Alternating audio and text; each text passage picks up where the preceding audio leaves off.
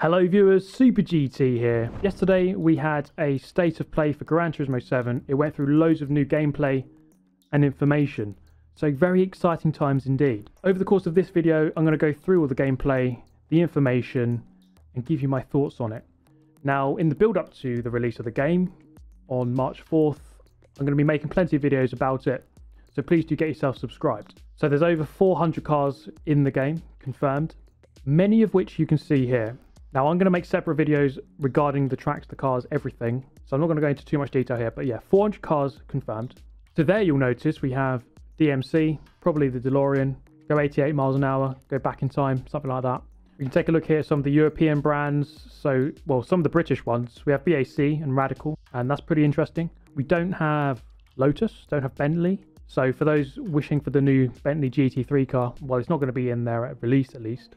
So down there we have Brembo. So I don't know if you can drive around a brake caliper, but they're there. So in total, more than 400 cars, and there will be DLC. Okay, in terms of the tracks, we have 34 locations, 97 configurations or layouts. We did not get confirmation of Apricot Hill. This is something we were kind of expecting because of the find your line thing. But yeah, that was not confirmed, but we did get lots of juicy sort of gameplay, High Speed Ring, Daytona and Trial Mountain in this trailer. Okay, so now the world map. Let's just take a look at this and go through what each of these 14 icons are. So down here we have Showcase, which is where you'll get your liveries, photos, replays, that kind of thing. Escapes is the photo. Up here we have Mission Races. The cone is the license tests. The Coliseum here is World Circuits. Up here you have your garage. In the middle is the GT Cafe, kind of like a hangout area. And then down at the bottom you have the tuning shop where you upgrade your cars. And then in terms of buying cars, you have Brand Central, which is this icon. Then you have the used car dealership. And then to the right of that is the legendary car dealership where you buy the really old, rare classics. So that leaves three other icons. So this is sport mode. This one is multiplayer where you can set up races with your friends online. Then this one would be custom races. Now, at one point during the trailer, they did actually show this map, which is actually slightly different. So you see like the used car dealership is at the back, the garage is a bit more to the right. So I don't know which one is the actual one, or if you can choose different ones where the layout is slightly different. So yeah, the world map, pretty cool. I mean, this is very much a homage, if you like, or a throwback to the original games where the single player career mode was a very big aspect of the game. And that's going to be very true of this one from what I can see. Now you're going to start off with, it looks like 20,000 credits to buy yourself a box like this. And this is just traditional Gran Turismo. This is just the way it always works. You don't have much money. It's hard to earn money. From what I can tell, it looks like it's pretty tricky to earn money in this game. And start off with a good old Sunday Cup. I mean, I'm getting nostalgia times a million right now. Start off, buy yourself a cheap car, grind your way through the levels, get better cars slowly but surely.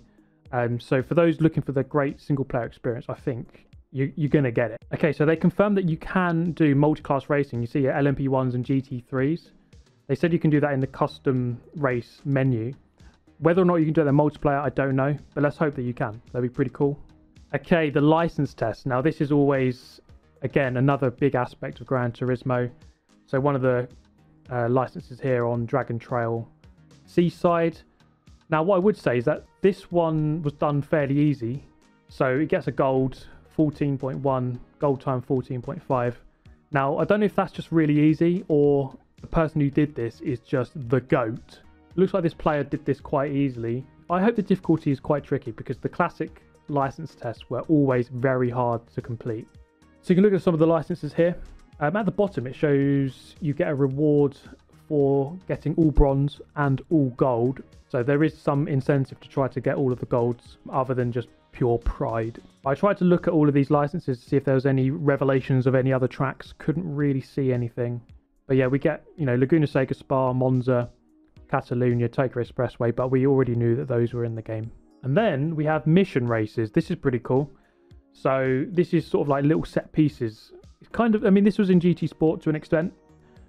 So here We have drag racing at special stage Route X. They have a little meter at the top left of the screen, as you can see, so it gives you an indication of where you are compared to the other car.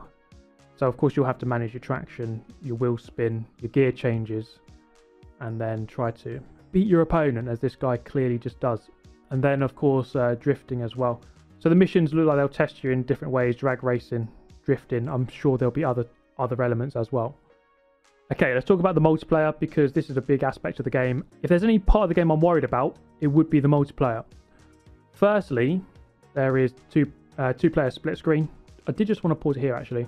You can see that at the top it says 34 courses. We know that. Just trying to look at this list of tracks. Nothing new there compared to what I've seen before. So you can see High Speed Ring, Deep Forest, Daytona. All of these tracks on this list here, we've seen in other screenshots, in other trailers, so there's nothing new there. They then confirm that you can make lobbies. You see this is like a meeting place, room 2, where they've invited presumably their friends, if they have any. And then you have sport mode as well. So this is a daily race menu. So daily races are going to be a thing. We don't know if they're going to go back to doing them every day or every week like they are on Gran Turismo Sport at the moment. But looking at this, in this race at least, there's 12 players. It says race A, and normally in race A on Gran Turismo Sport, there's 12 players as well. So that perhaps suggests that the amount of players is exactly the same as in GT Sport, with no improvement. If that's the case, then it is what it is. I would have liked to see more players. You can also see the driver rating and sportsmanship rating looks very much the same. So this looks like a low-level lobby. They're all rated EB or DB, EC. So I'm sure there'll be lots of carnage in this race that's about to happen here. And also, like sport, you have the qualifying time, and then that'll rank your order on the grid. So the multiplayer on this game doesn't look too different than GT Sport. Of course, we'll have new tracks and cars to play with, but just in terms of the fundamentals of the way it works, the sport mode, the custom lobbies, it doesn't really look too different from what I can tell. So as long as it's a stable experience, then I suppose that's not such a bad thing, but it doesn't look much different. Penalty system, they didn't really show anything, so we don't really know what that's like. But yeah, multiplayer, not a huge amount of info on it. They kind of just left it fairly sparse, so we'll have to see when the game comes out exactly what they do with it. Okay, in terms of the graphics, now graphics are always kind of a big thing. Gran Turismo, they pride themselves on how good the game looks. So you've probably heard the term ray tracing, which will make the detail even higher than before. There's actually two modes of like graphics in this game. One which will be for gameplay, which won't include ray tracing, and you'll be able to run at 60 FPS in that mode.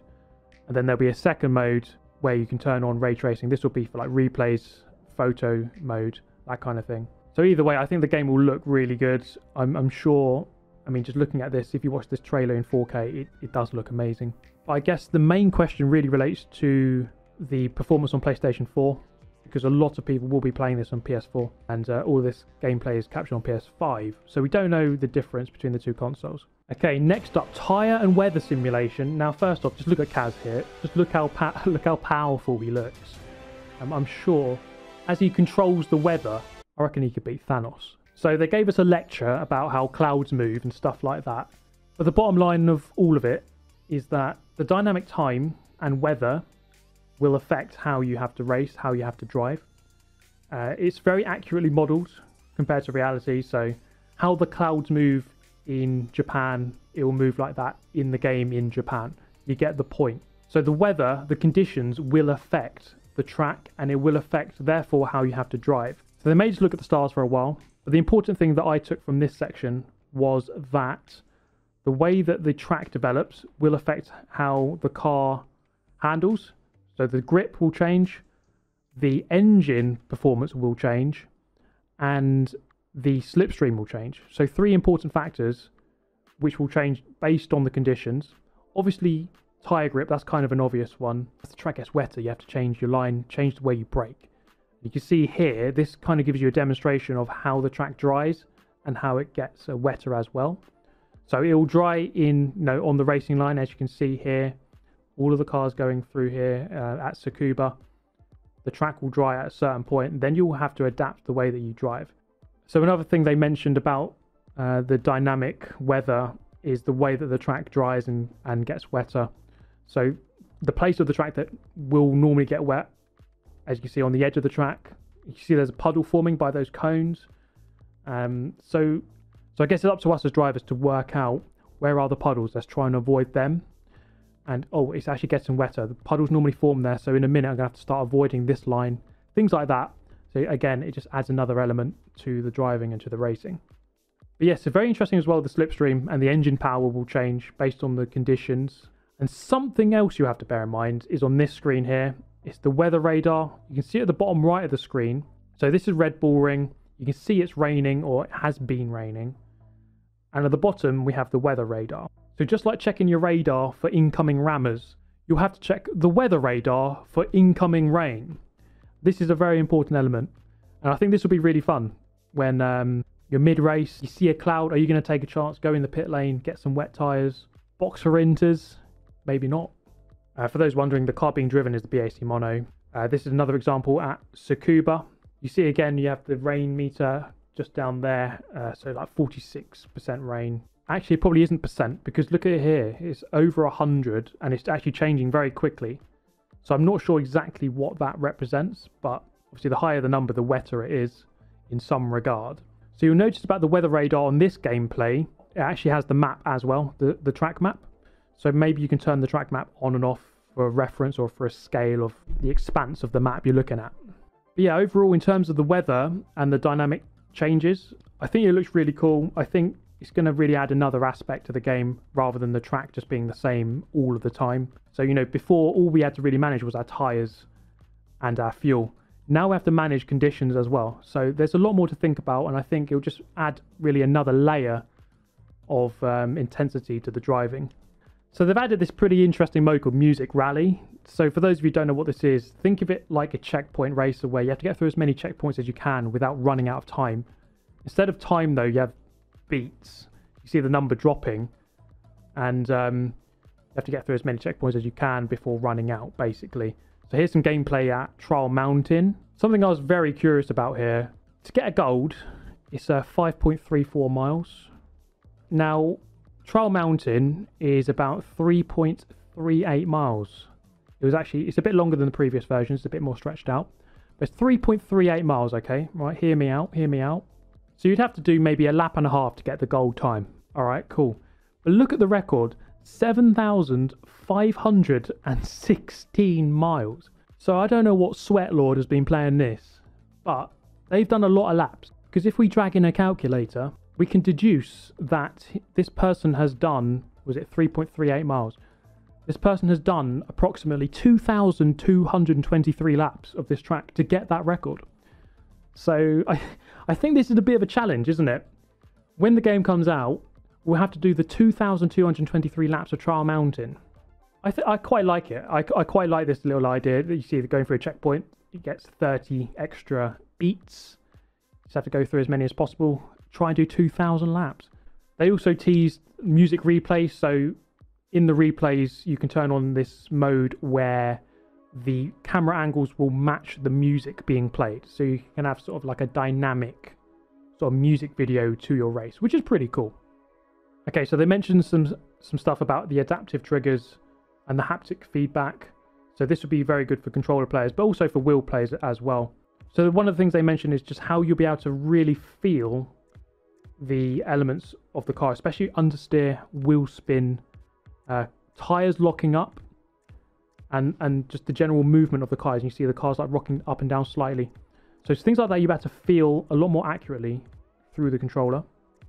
And they've just taken the overall feel of the game to another level. So perhaps one criticism you could level at Gran Turismo sometimes that the physics maybe feel a little bit bland. I hope that this development will make it feel a little bit more alive and exciting. So some gameplay of Daytona. So the Super Speedway, we kind of knew that was already in, but yeah, the Super Speedway is going to be there. So we have at least 2 configurations for Daytona. You have the infield course. I don't know about these. There's a sports car course. There's actually sort of 2 infield configurations there. So I don't know if we'll get both of those, but we've at least got one of the infields and then the oval. Okay, so tuning and car customization. Don't we love it? Now, each car will have approximately 60 tunable parts or upgradable parts. So you can turn your average Joe car into an absolute monster. And they demonstrate that here with this side-by-side comparison. The left one is a stock VW and the one on the right is the tuned up beast. And you see just how much quicker it is. It's kind of obvious. Yeah, it's way quicker. And they're going into the first corner at Brands Hatch at nearly 150 miles an hour, which I can tell you is probably very scary in a car like that. And something else that has been noted is if you look up there in the top left corner, engine model is a Porsche. Now, that's a VW. So does this confirm engine swaps? We'll have to find out. But that is an interesting point. So of course you have upgrades to make the car faster. But then you have all the customization options here to make the car look better. So loads of different wings and things. 650 different aero parts in the game. 130 different wheels.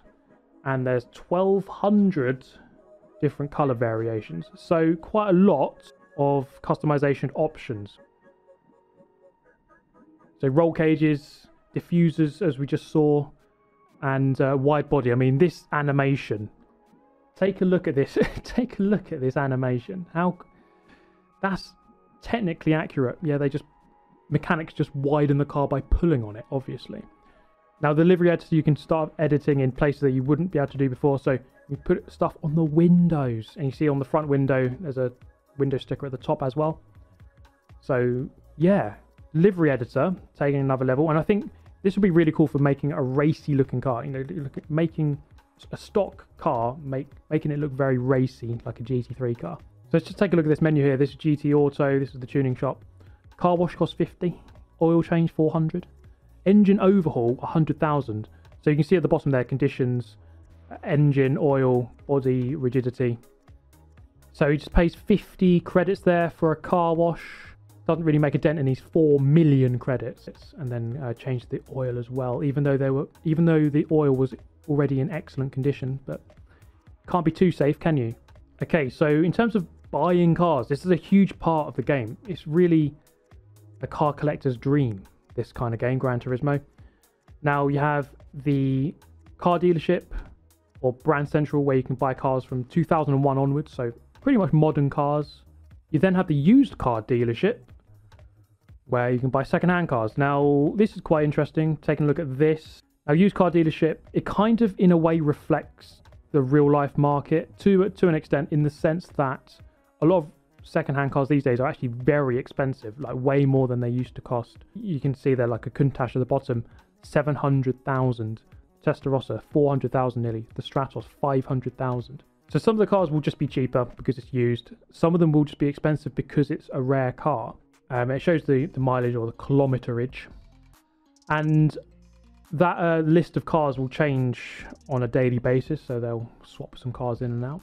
So it's taken an interesting way of splitting sort of the newer cars from 2001 onwards into Brand Central, so they're separate, and then you've got the used cars, the old, slightly older cars, which obviously you can't buy brand new anymore. You have to buy them secondhand, and that's how it's reflected in the game. So at this point here, the player tries to buy a Nissan R32. He's only got 20,000 credits. He's just started the game. So he realizes he hasn't got enough money, and then suddenly he's got 1 million. So I don't know where he's got that 1 million from. Then he goes and buys a Countach. Is there going to be a money cheat? Who knows? That guy's just borrowed 1 million off of someone. And then to buy the very rare cars, you have the legendary car dealership. As Stephanie explains, you can take a look at some of the prices. The eye-watering money you will have to depart with to buy some of these cars. You know, 18 million for the Porsche 917K. So I think, like older GT games, it is actually going to be quite tricky to really own a lot of the cars, because money isn't going to be easy to come by unless there's another Lewis Hamilton DLC where you can get 100 mil. But if there's, you know, if that's not a thing, then I don't think it'd be easy just to, you know, go out there and just buy all of the cars. That's going to actually be a very difficult thing to do. As ever, scapes, big part of the game. Photo mode is just going to look really good, especially with the ray tracing mode enabled. And then Showcase, this is basically the equivalent of Discover on Gran Turismo Sport. This is where you can download car liveries, suit, helmet liveries, watch people's replays, look at their photos, that kind of thing. So nothing too new here, I don't think. Not that I could see, really. So yeah, that was a look at the Gran Turismo 7 state of play. Really good to get loads of new information about it. I am going to be making more in-depth videos about each of the aspects of the game, like the multiplayer, the cars, the tracks, etc, etc. So please do get yourself subscribed for those in the build up to the game. And then of course when it comes out, I'll be making plenty of content about it. I will also be live streaming again very soon, which you'll be very pleased to hear. So my overall thoughts on GT7 based on this trailer, based on this live stream, is that I think the single player looks really, really good, looks really polished. I think for those who really like the career mode, the single player career mode, you're going to have a great time. Multiplayer, I'm not going to say it's going to be bad, but they haven't really shown a huge amount. They kind of glossed over it, didn't really give us much information about it. So if there's any concern I have, it's really about the multiplayer. I don't think it'll be bad, but I just don't think it'll be hugely developed from GT Sport, but that remains to be seen. Hopefully I'm wrong. One of the other things as well is the GT3 cars especially. We haven't seen too much of the GT4 cars, but the GT3 cars, it doesn't look like there's too many new ones. So, you know, we've seen a new Audi and of course the Ford GTE. But apart from that, it doesn't look like there's much of an updated roster. It would have been nice to have like the Bentley GT3, the Ferrari 488, perhaps the McLaren 720S. It would have been nice to have a fresh set of updated GT3 cars. That would have been nice. Hopefully that can be added, and it definitely can be added. But yeah, those are a couple of my concerns. But overall, I'm really looking forward to this game. Really, really looking forward to it. I can't wait to get it. March 4th. Can't come soon enough. Please do let me know your thoughts. Are you looking forward to it? Are you going to pre-order it? Do you have concerns as well? And yeah, we're close, guys. 1 month away, and GT7 is going to be a thing on this channel for real. I'm going to be playing it. But in the meantime, have yourself an amazing day. Thank you for watching this video all the way through. Thank you for being amazing fans through GT Sport. We're going to move on to another game. Gonna absolutely be loving it and relishing it. Have a great day. I'll catch you around next time. Goodbye.